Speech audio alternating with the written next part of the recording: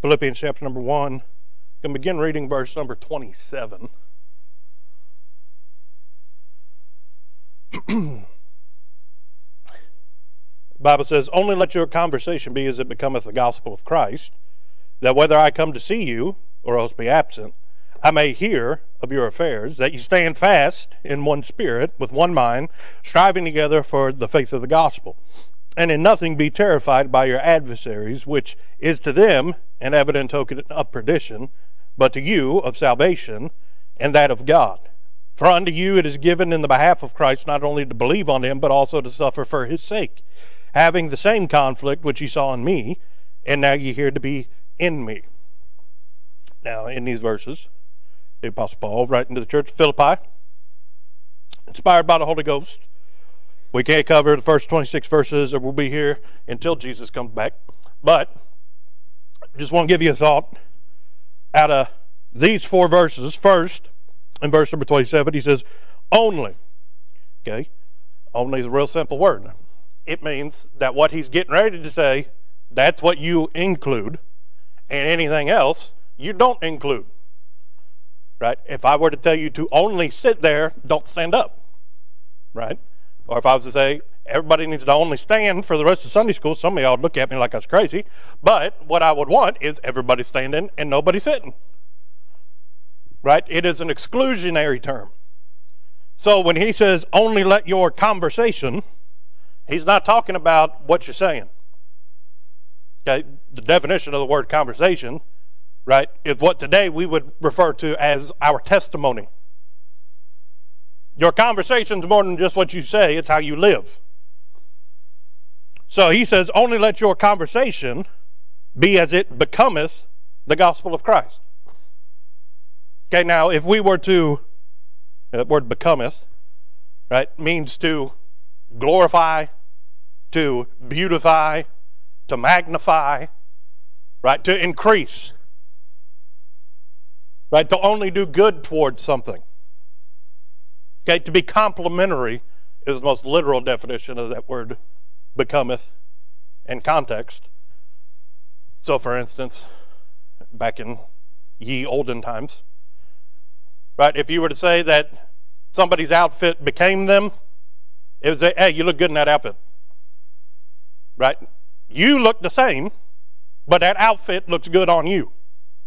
Right? It improves your appearance. Okay, well, what does it mean for our conversation to become the gospel of Christ? The gospel of Christ is perfect. Right? It's without flaw. It's the most beautiful, most delightful story that's ever been handed down from generation to generation. How can we make the gospel sound any better? Well, you can't. Right? But your conversation can say how special you think the gospel really is. Right? We can't increase, we can't change, we can't make the gospel any better. It's perfect. But what can we do? We can put it on the best platter that we can. We can put the best decoration around it with our life and our testimony to where somebody will say, hey, somebody thinks that thing on that plate over there is pretty special. Right? They didn't put out, what's that?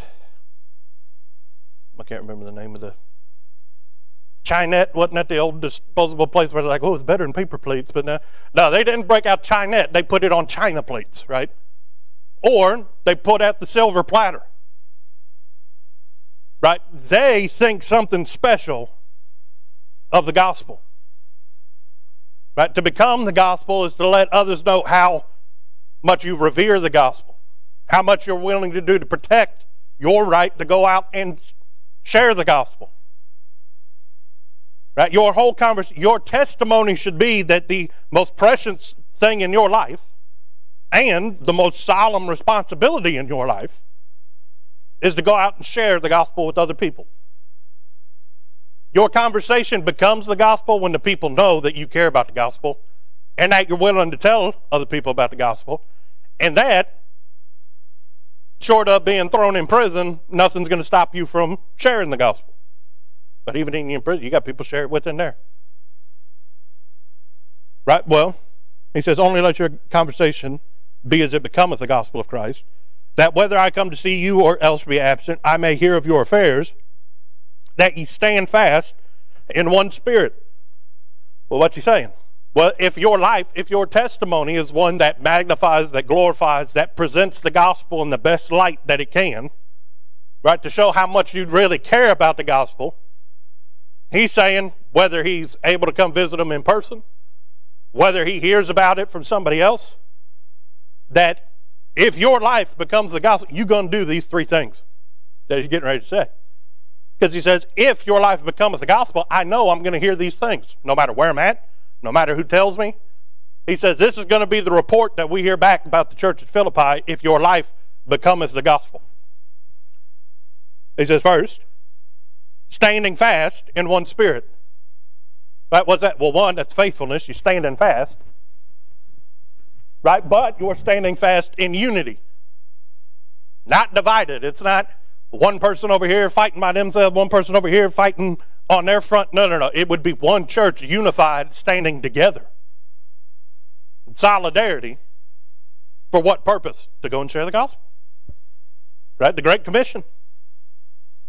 But then not only does he say standing fast in one spirit, he says with one mind, striving together. And that's one thing to all have one spirit. For instance, everybody could come in today set on the fact that we was going to worship. Okay, we could all have our spirits in line with the Spirit of the Holy Ghost, that we're supposed to come out on the Lord's Day. We're supposed to worship, unreservedly give back to Christ on this day that is most holy. Not because today was the day he got up, but we celebrate every Sunday because he got up out of the ground. But, well, we could come in with that mindset, that purpose. But just because you've got that set in your spirit, right, doesn't mean that your mind's going to be in the same place that somebody else's is when they come into the door. Okay, doesn't mean that all throughout the week you've had the exact same week that somebody else has, and you've been dealing and wrestling with those. What did our pastor say on Wednesday night? Did he not say that most of what we fight, it's right here? Right? You ever wake up and intend to do something that day, but then your mind gets off track and you don't end up doing it? Right? Not even at the beginning. Some of y'all say, I think I'm going to go do that. And then before you finish the conversation, you done forgot about it. Right? Don't tell the pastor, I cannot find the gift card that I bought him for Father's Day this morning. I don't know where it is right now.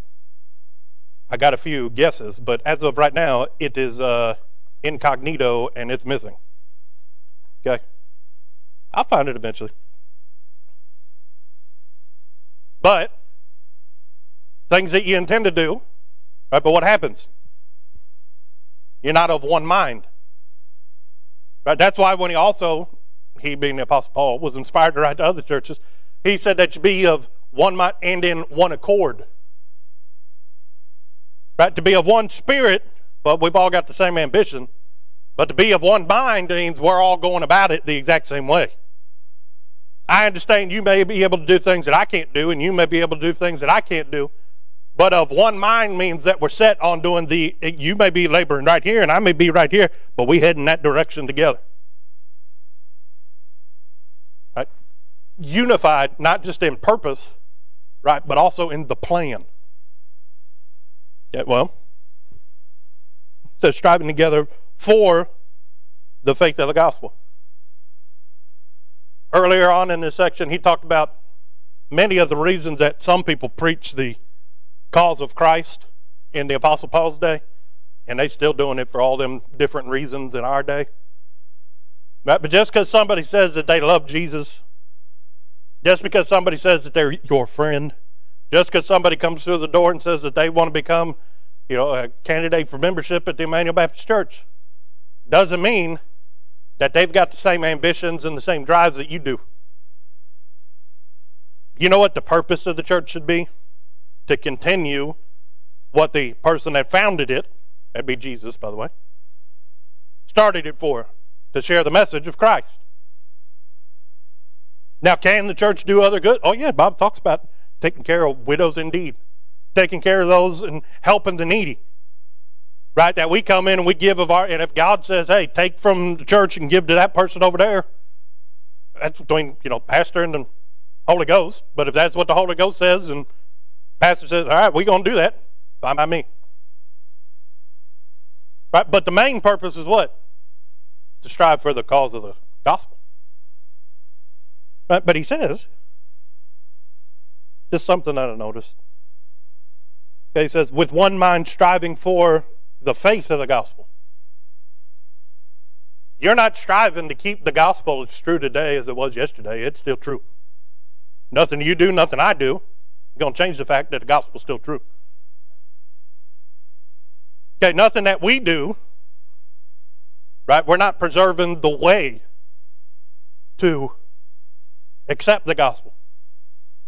I mean, Jesus gave you the faith, right? Gave unto every man measure of faith.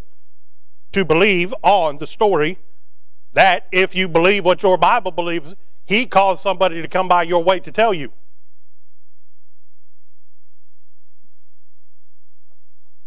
What does that mean? All you had to do was literally trust, because he took care of everything else. Right? God could take me off the world. Guess what? He could still save people. Right? We're not changing the way that people get saved. Right? Well, what are we striving for? We're striving together in one spirit and in one mind for what? The faith of the gospel. When we go, that allows more people to have their faith put into the gospel. What's that mean? More people can be saved. We're just the tool that God's using. Right? But we're also striving for the faith, keeping our faith in the gospel. He said, Brother Jordan, are you saying that you can lose your salvation? No. I'm saying that deep down in the gable end of your soul, if you're going out and you're witnessing to lost people, we'll get to that here in a second. We won't say that yet. That would have been a rabbit hole. Hang on. But if you're going out and you're witnessing to people, if God's purposed in your heart to go out and hand out tracts, if God's given you a desire to pray for missionaries that they may, their labor, right, may be fruitful, that God would bless their faithfulness and would bless their willingness to go, that God would meet their needs. Why? So that people can get saved, that they can hear about the gospel. You know what that means? Your faith in the gospel is just as strong as the day that it was that you got saved. Now, once you're saved, you're saved. But faith is not a permanent thing. Faith is a choice. Faith is a daily decision on what you're going to believe today and what you're not going to believe today. You know the people that don't go out and hand out tracts? They don't have a faith in the gospel. Are you saying they're not saved? No. I'm just saying that if they really believed that if that tract got into the hands of a lost person, that Jesus would save them, and if they believed that that person being saved was as important to God, or as important to them as it is to God, you know what they'd be doing? They'd be handing out tracts. Faith in the gospel in this verse is not talking about your striving as a church, right? What's the requirement to get into the church? Got to be saved. Then you got to go through the outward demonstration of what happened on the inside, which is baptism. Right? Baptism is for membership, not for salvation. Okay? But your one requirement to be in the church is that I got saved, and as obedience to God to show what happened on the inside, I want to get baptized. Who's he writing a letter to? The church. He's telling the church that they are striving for their faith of the gospel. They're already saved. So what are they striving for? They're striving to keep their flesh in line, to keep the distractions of the world away, so that they can focus on the fact that the reason Jesus started the church, the reason that he came, the reason that all the way back before the foundation of the world, when Jesus was the lamb that was slain, he had one goal in mind. What was that? The gospel. He wrote it before there ever was time, and he was intended to perform it according to the will of the Father since before the beginning of time. It was so perfect that God the Father okayed it, right? And then he performed it. And then he instructed us to continue it. Not the plan of salvation, but the message of salvation. That's what gospel means, the good news. That Jesus came and did what he did just for you. So when he says striving for the faith of the gospel, you want to know why some churches don't go out and knock on doors? Because they don't believe that God saved the people that they knock the doors on. Because if they did, they'd go. Right? You want to know why some people don't support missionaries? Because they don't believe that supporting missionaries will help people get saved. Or they believe that going out knocking on doors is good, and they believe that supporting missionaries is good. They just don't believe that they should do it. You know, they've lost their faith in the gospel. Because the gospel isn't a man-made thing. Right? Romans chapter number 10. And Romans chapter number 9, if you want to get real specific. I can take you into those two chapters to show you what it takes to be saved. It's real simple. If a man confesseth with his mouth, right, believeth in his heart, then God will save him. What does that mean? If you admit to God that you need a Savior, well, why do you need a Savior? Because you're a sinner. Right? But if you admit to God, Lord, I am a sinner, and I need a Savior.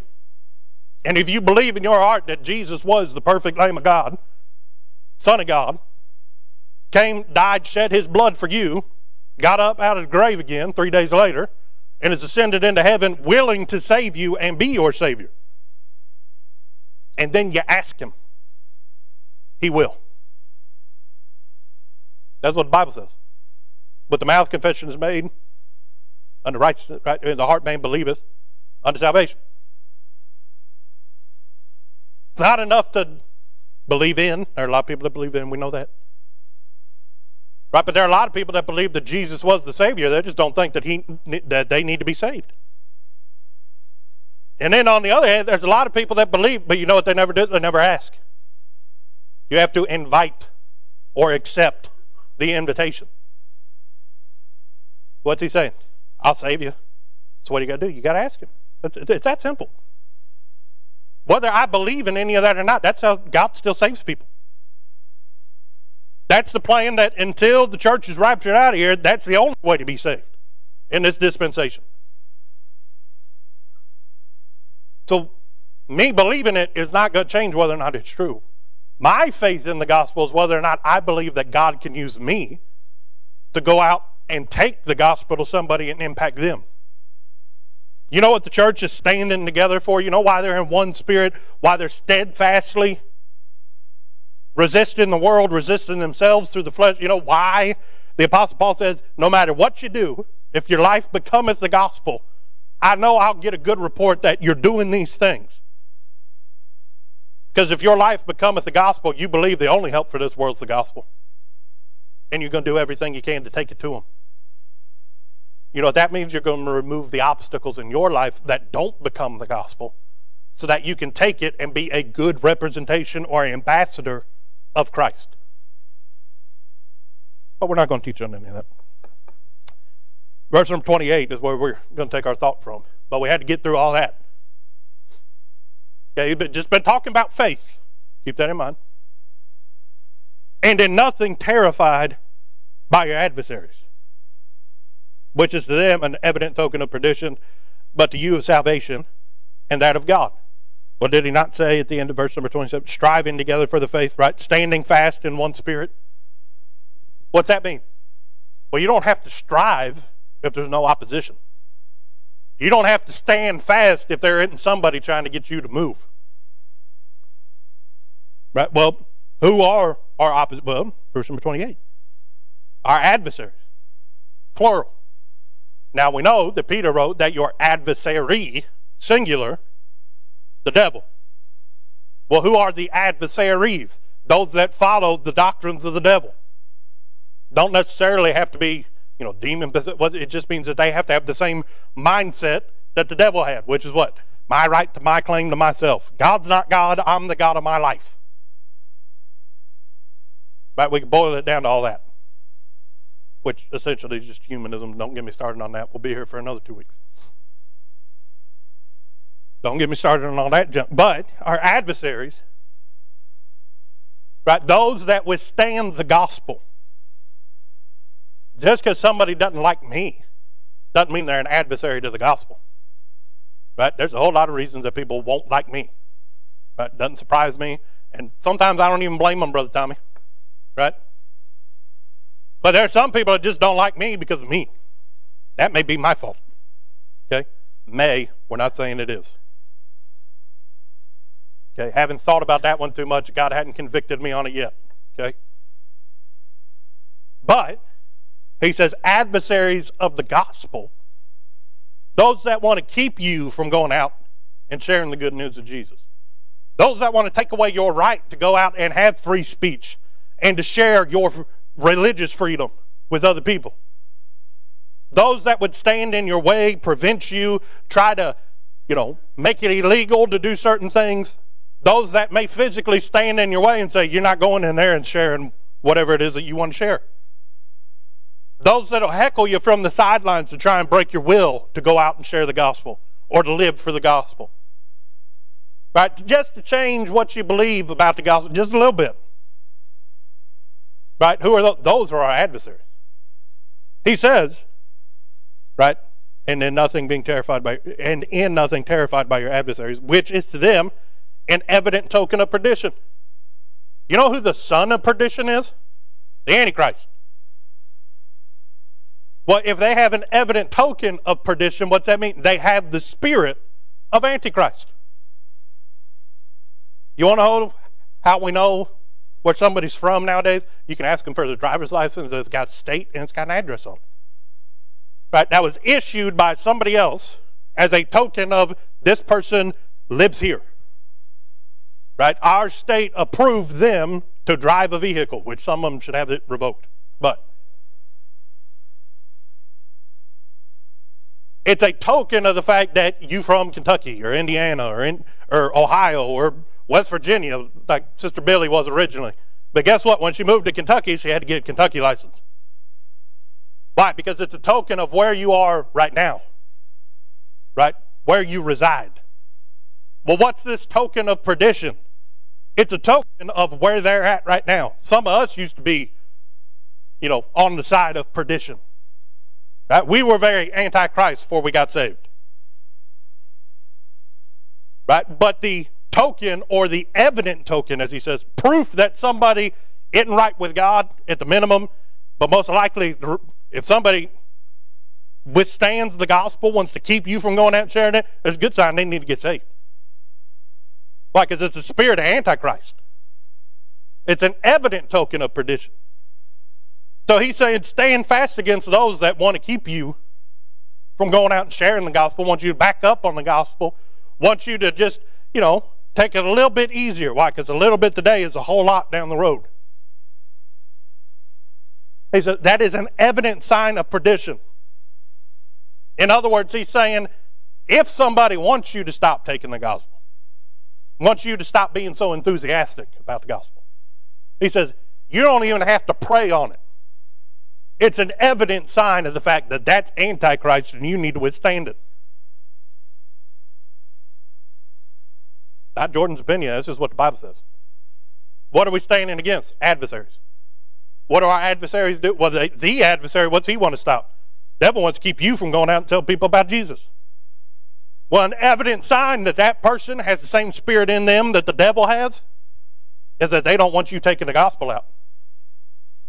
They want you to not be able to take it, or they just want you to stop talking about the gospel. It's an evident sign of the fact that they got the same spirit in them that the devil has within him. And one day the Antichrist will have. Well, he says, but unto us of salvation and that of God. He says, when somebody stands against you taking the gospel out, it's a sign of the fact that they're of the devil. May not be demon possessed, but they got something in them that's in the devil. Maybe sin. Right? It may just be the fact that they're under conviction and they want you to stop talking about it because God's got a good grip on them. Well, what's that a sign of? That they need Jesus. But when we come against opposition, right, that's what opposition says about our oppressors, right, or our adversaries. But what does opposition say about us? Well, unto us It proves two things. One, that we're on the right track. That the devil only fights or resists that which he fears. He's not worried about you. He's going to leave you alone and do whatever you want to. It's no consequence to him. But anytime the church is going out, what happens? But the gates of hell shall not prevail against the church of the living God. What's he do? He sets up opposition. He sets up adversaries. He sets up gates.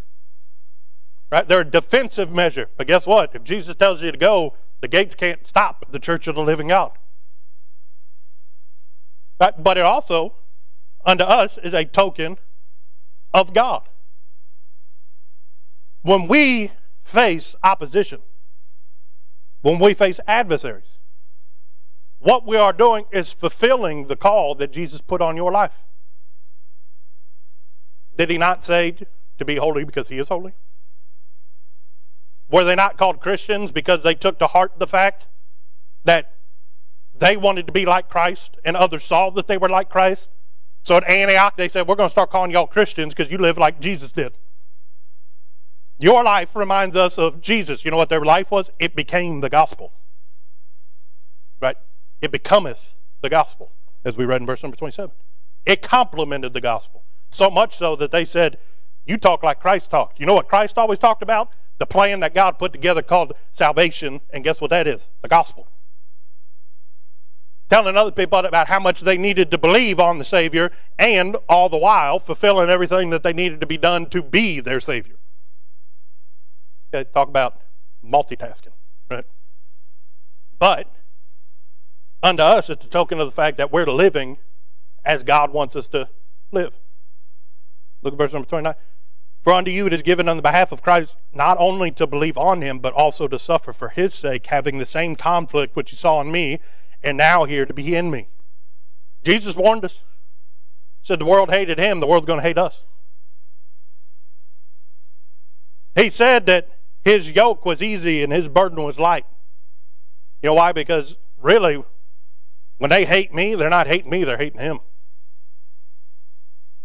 I've just got to deal with the loud noises, right? I got to deal with the people that are upset. But really, he's the one that's suffering the indignation. He's the one that bears the shame of the fact that they won't believe on something that he so clearly did for them. He's the one that they're rejecting. They're not rejecting me. But he said that they hated him and that they'd hate us. He said that if you go out and you tell them about me, you're going to suffer some persecution. Right? Not what we have to deal with nowadays, right? With rejection or where we feel ashamed because somebody, said something, this, that. No. He's talking about people being thrown in jail, beheaded, given to lions in the middle of the Colosseum and torn into parts and pieces. He's talking about those that were burned at the stake because they would not renounce the fact that Jesus was Christ. And more importantly, a lot of them were burned at the stake because they wouldn't, accept infant baptism. That's a little history lesson for you. If you want to know more about it, come see me later. That's what the whole Spanish Inquisition was about.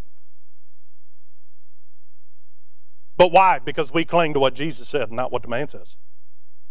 I don't think you need to add anything to what Jesus did, and I certainly don't think you need to take anything away from what Jesus did in order to change what the gospel is. But when those come against us in opposite, they were opposition against him. So when we have opposition against us, what's that a sign of? That we're following in his footsteps. It's a token unto us that our obedience towards God.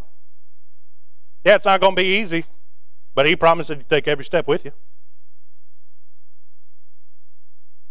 Again, I'm not going to teach on that either. But verse number 28.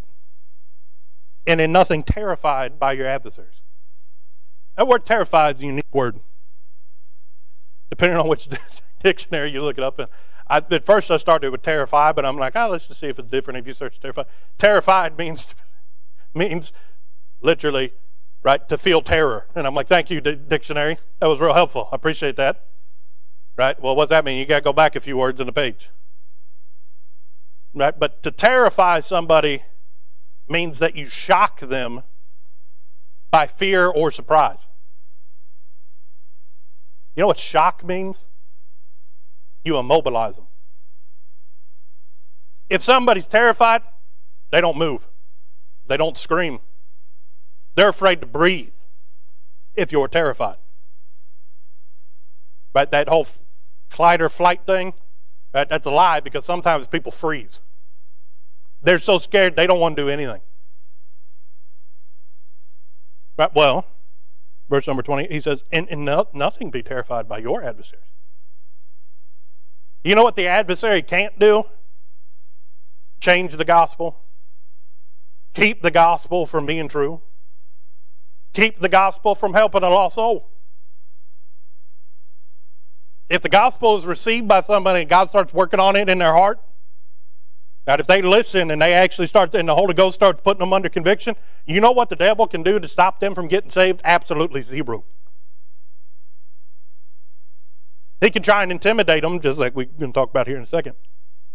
He could try and put people in their life to say, that's just a bunch of hogwash.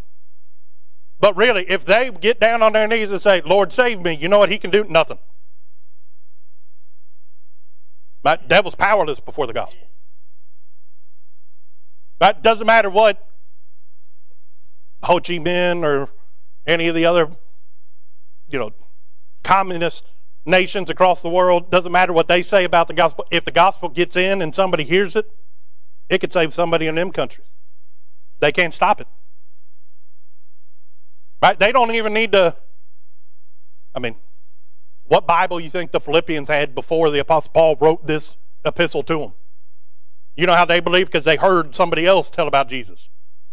Somebody came and preached to them and shared to them, right, the plan of salvation. As much as I love my Bible, and you can try and take it from me, and it ain't going to be an easy fight. I will remind you, but I may not be, wasn't very athletic to start with, but I may not be as minorly athletic as I was before. I can still tackle somebody. Don't try and take my Bible. I like it so much it's got my name in it. Why? So people know it's mine. Right? This is the one that I preach out of. I don't make notes in this. I don't want anything distracted while I'm up here reading my verses. It don't even have Jesus' words in red. But I've got a whole bunch of them with notes in them. Don't try and take them either. Right? And don't try to delete the app on my iPad where I do all my studying for Sunday school. Okay, we're going to have words at a minimum. Right? And there's a good chance that in the flesh, I'd want to hurt you. Why? Because I love my Bible. In fact, when I got this as a birthday present one year, I told everybody I got a new best friend. Why? Because every time I get up here and teach, what's it? It's standing right here with me. Got a new best friend. Right? But you can take away my Bible from me, and I can still tell somebody how to get saved. Somebody that doesn't have the Bible can still hear the gospel. But they just need somebody whose life becometh the gospel to go and share it with them. As much as I love mine, those people in chat don't need one. They desire to have one. Right? People that get saved in countries all where it's illegal to be a Christian, they desire to have what we have. But if they've got salvation, they have what we have. The same Savior inside of them that we have inside of us. What we say, there's nothing that the world can do to stop the gospel once the gospel's been shared. You know, the only tool that the devil has to keep people from getting saved is to terrify those that are supposed to go out and share the gospel. We've already said, somebody that's terrified, they don't move, they don't make a noise, and they are shocked into doing nothing. Well, what are people going to think if I go out and tell? Who cares? That's a tool of the devil. Why? To intimidate you into not going. You know what he's done? He's terrified you. You're too scared to go. Too scared to move. Some people will go, but some people won't tell. Well, if Jesus wants them, they'll read this guy. Well, if Jesus wants you to witness to him, Jesus wants you to witness to him. We're not to grieve or to quench the Holy Ghost. If he tells you to witness, you witness. If he tells you to shut up, shut up. Right? Same goes, by the way, for church service. If Jesus tells you to get up and sing a song, get up and sing the song. If he don't tell you to get up and sing a song, sit down and wait until he tells you to sing a song. If he don't tell you to get up and testify, don't get up and testify. But if he says get up and testify, because I don't want you to grieve the Holy Ghost and keep the service from going on. But you know why people won't get up and testify when the Holy Ghost is telling them it? Because they've been terrified. Something about what their flesh feels, or something that they're worried about this, they're worried about that. Well, what about it? I don't know how to say it. Well, get up and he'll give you the words to say it. Sometimes there are no words. Sometimes it's just tears and shouts. Right? But when you're terrified into not doing, you're not going to find out how God's going to do it. He didn't promise that he'd tell us how he'd do it. He just promised that he'd be there with us, that he'd lead us and guide us into all truth, and that he'd let us know when he wants us to do something. Again, you know what they're striving for in one faith? The faith of the gospel. If you believe that God really saved you so that you could go out and be a witness to other people, when he gives you the opportunity, you may not want to in the flesh. You may not desire to face the ridicule that may be coming your way. But you believe that God purposed for you to tell that other, you're going to tell them. Whether your flesh wants to or doesn't want to. Whether you may be feeling the opposition or the oppression, where your flesh is afraid, but greater is he that's in you than he that's in the world. You know why we don't? Because our faith in the gospel isn't stronger than our fear. Fear's real. Right? Fear of the flesh. You know, people say, why are you still get nervous before you get up and teach or you get up and preach?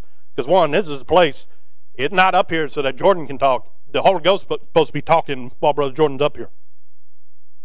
Right? So I'm trying to make sure that I don't grieve and quench what the Holy Ghost wants me to say. Right? But on top of that, it's not so much there's just a weight. Sometimes it feels like I got a gorilla wrestling me on my back while I'm up here teaching. Other times it's just, you know, the weight. I know that people probably aren't going to be too happy with what I got, you know, God wants me to say.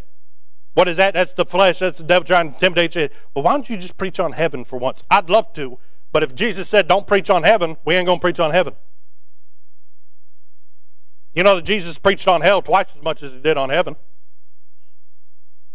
And what'd he do? The will of the Father. Right? It's a pressure to go out and share the gospel. It may not be fear. It just may be an intimidation tactic.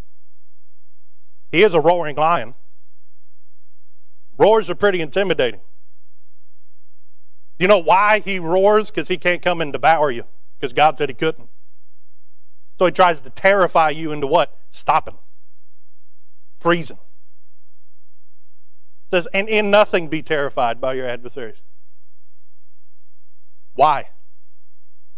Why shouldn't we be scared of those that want to keep us from doing what God wants us to do? Well, first off, if you're scared of them, you're not going to go share the gospel with them. Don't they need it just as much as anybody else? In fact, those that used to stand the most against the gospel, after they get saved, they end up doing a whole lot for Jesus.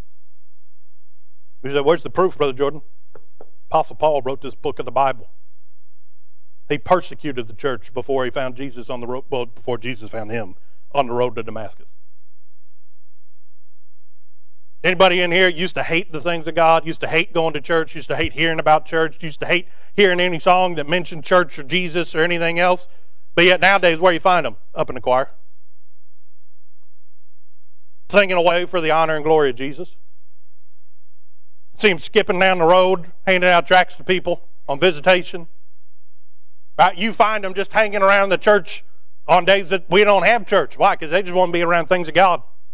They want to be out here mowing the grass. They just want to make the things, the place of God beautiful. Why? Because they want the church to become the purpose of the gospel. They want it to be beautiful so that people know, not that we worship a building, but because we love Jesus enough to know that we want his house to be the best house on the block. We want it to look pristine. Why? Because he gave his best for us, so we're going to give our best for him. See, you start thinking about things that way, and it's a whole lot harder to intimidate you. It's a whole lot harder to intimidate you when you're not standing on your own, but you're in a group. You know the easiest way for the devil to intimidate you is to isolate you. If he can get you by yourself, you think you're alone. And when you're alone, it's a whole lot easier to be intimidated. Be terrified. But see, when you're standing next to somebody Right? Because, again, as a church, we're fitly framed together in one body in Christ. Right? When you're standing next to somebody, guess why that person is in the church? Because God either knew that they needed to show you something and help bear your burdens, or one day you may have to bear their burdens. But he fitly framed you together so that you'd have one heart and one mind to go after the things of Christ the same way. So if you're standing next to me, unless it's a snake, Brother Mike, it's real hard to intimidate me. Okay? Like, I'd be scared of a bear, but not too scared to pull out a gun and try and shoot it. Okay? Snake, we run in the opposite direction. Okay? Bible said God cursed them, they're cursed, they're devil. Okay? Keep them away. That's just my personal opinion. Okay? Backed by the verses that I chose to reference out of the Bible. Okay? Not saying that that's what the Bible says, saying that that's what I've chosen to use. Okay? The Bible also said put enmity between our seed, man, and the seed of the serpent. You know what that means? Enmity means it's an enemy.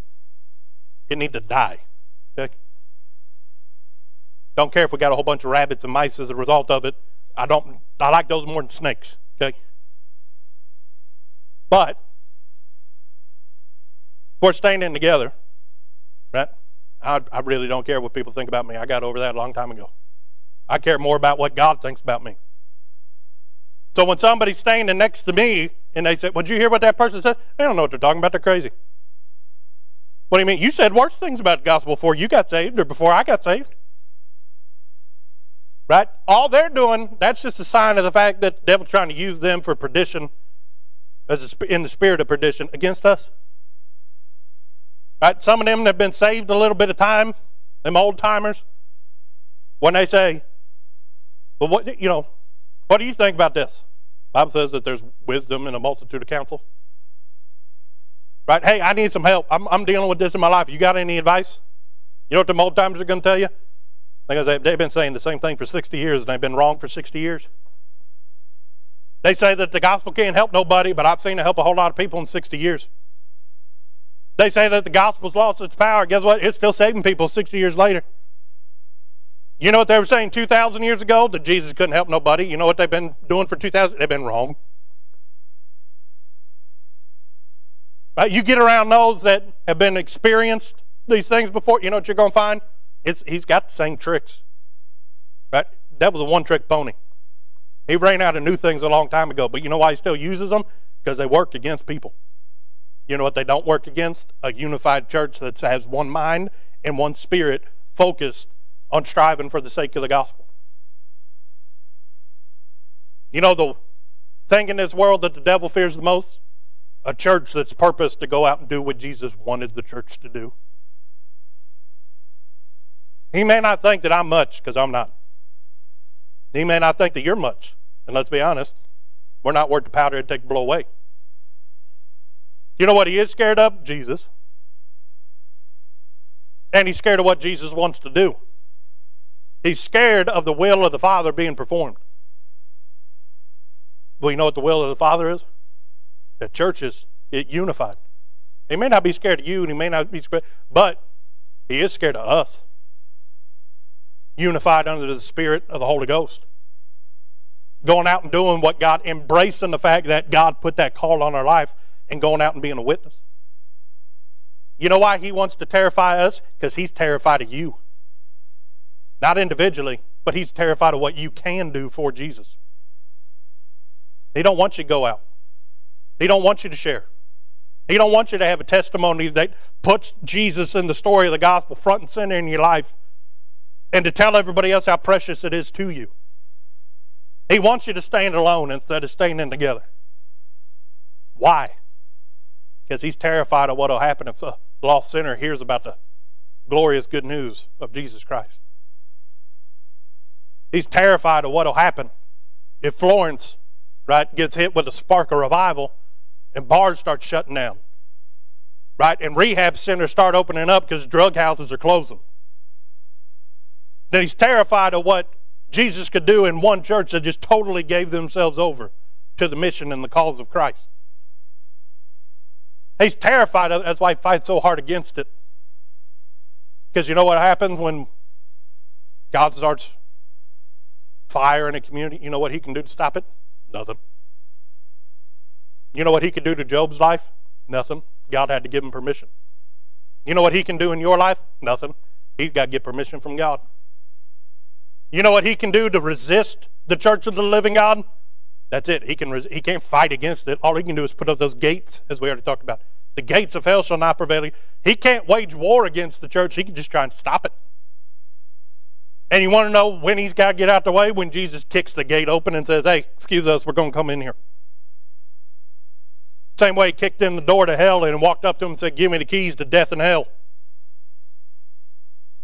You know what the devil could do to stop all that? Nothing.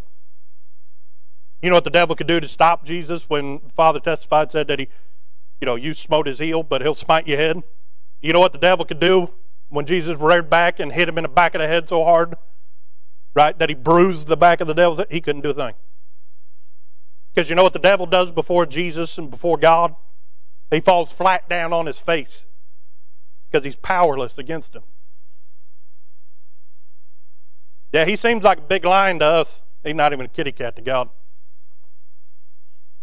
God made him. God could have destroyed him, but instead chose to prove how just simple faith could give man everything that the devil wanted. With faith, it's all we can do. It's all that we can use to please God. But without faith, it's impossible to please him. That's why in these verses he says, if you're defending your faith in the gospel, you're going to be used of God and you're going to be used greatly. Did you know that IBC is now on iTunes, TuneIn, SoundCloud, and Google Play? Head on over to your podcast provider and subscribe today. And as always, thanks for listening.